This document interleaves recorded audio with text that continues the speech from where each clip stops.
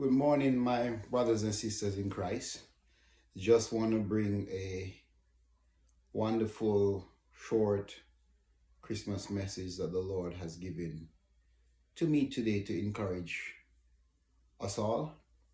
And in Luke 2, verse 11, it says, "Today, in the city of David, a Savior has been born to you. He is Christ the Lord." And this is a wonderful, wonderful message, because you could have said in the city of anywhere, but he said in the city of David. And David really represents the one who has taken the head of the giant. He has slain the giant. He has slain that one who was having the people of Israel under fear, under mockery, really was having them trembling in their boots. But David conquered that giant. And so this is showing that he's born in the city of David. A descendant of David is born who will conquer a greater giant. And it says, a Savior has been born to us. You know, for a lot of us at Christmas time, we miss the meaning of Christmas. We miss the fact that it is a Savior that has been born to us. It's not just a baby that has been born to us. Yes, he was a baby wrapped in swaddling clothes, but he's a Savior born to us to conquer the giant called sin, the giant called Lucifer. Jesus was born to conquer him.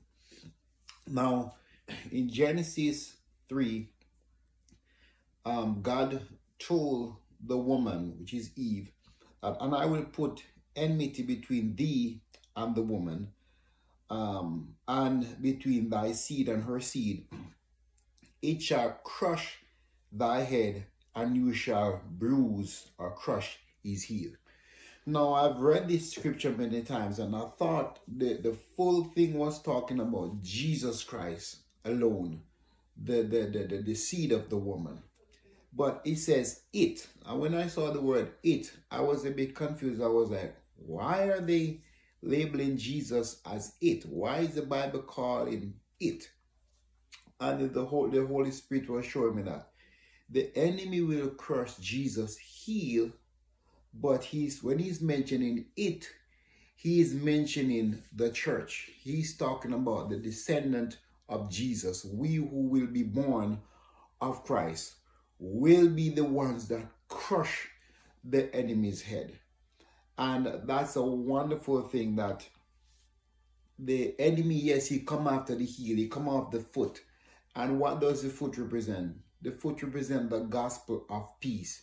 It's a great passage, grace and peace be with you. Jesus said, fit your feet with the readiness that comes from the gospel of peace. So the feet is representative of the gospel.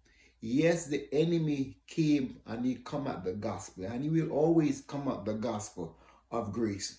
But one thing the Lord said, that we, the church, with the gospel of grace, which represents the feet, will always crush Satan's head. And that is a wonderful message, that we have a Savior, not only that he can save us from sin, but he also gives us the power to crush sin under our feet, to use this gospel, this message that he brought to us, to crush the enemy under our feet. And that's why he says in Romans 16 verse 20, for the God of peace will soon crush Satan under your feet.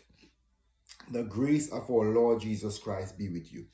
You see, from the moment we fully understand the gospel of grace, the moment we fully arm ourselves, fit our feet with the readiness that comes from this gospel of grace, which is peace, the more we are crushing, the more Satan is being crushed under our feet by God. It's not, we don't have to try to do, we don't have to muster up our own power to try to crush the enemy under our feet. All we have to do, God says, fit your feet with the readiness that comes from the gospel of peace.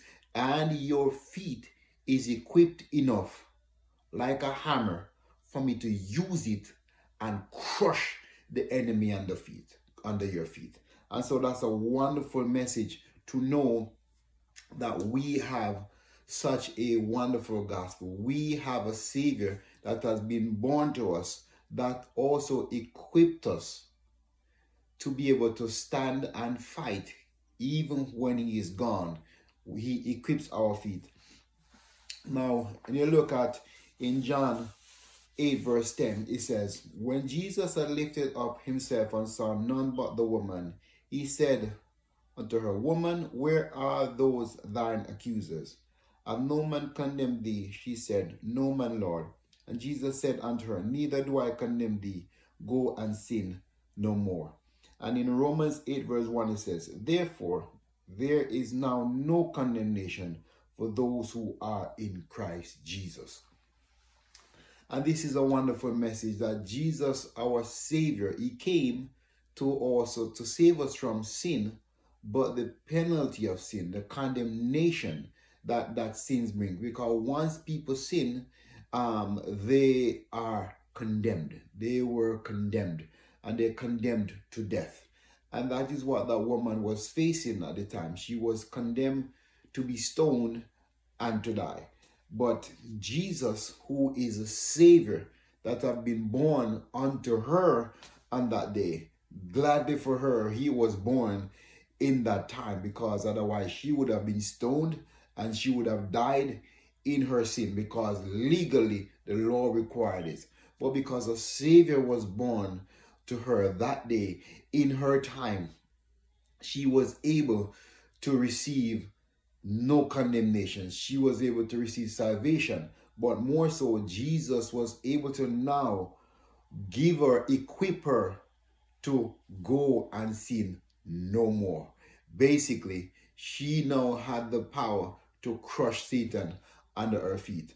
And if you look at the life of Mary, who is always found at Jesus' feet, somehow washing his feet with her tears and oil and wiping it with her hair.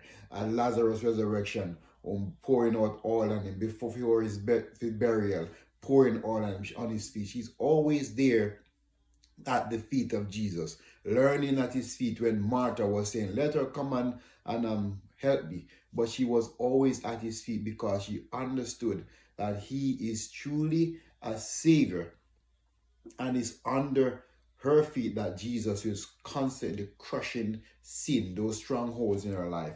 And so I want us all to rejoice today that we don't just have a baby that have been born to us, but we have a Savior, for he saves us from our sins. And not only does he save us, because somebody can rescue you, they can rescue you from something, but that thing still has power over you, and that person can still defeat you. But when you're not only rescued from that person, but you're equipped to defeat that person, that is totally something different. And that is what the Lord said, the God of peace will soon crush Satan underneath your feet. It is through the gospel of grace and peace that the Lord is constantly crushing the head of Satan under its feet, under the feet of the church, the bride of Christ. Yes, Satan attacked Jesus. He attacked the gospel. He attacked the message that Jesus brought. But through us, the Lord is using that same message to crush his head. Be encouraged today. Celebrate the season, but always be mindful of this wonderful message that we have a Savior that have been born to us, and we are saved from our sins, and we have been equipped by the grace of God, the peace of God, that God can use it to crush the enemy under our feet. Merry Christmas and have a wonderful New Year. Thank you, Lord.